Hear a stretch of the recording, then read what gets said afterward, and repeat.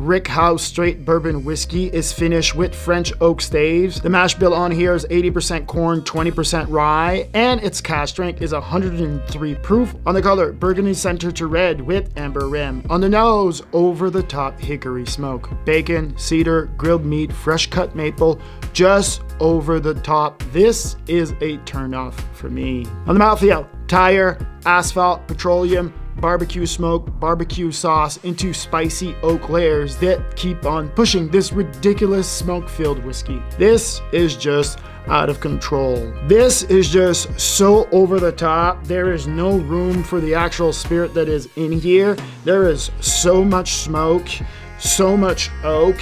It's just out of control. Now, I'm not trashing it.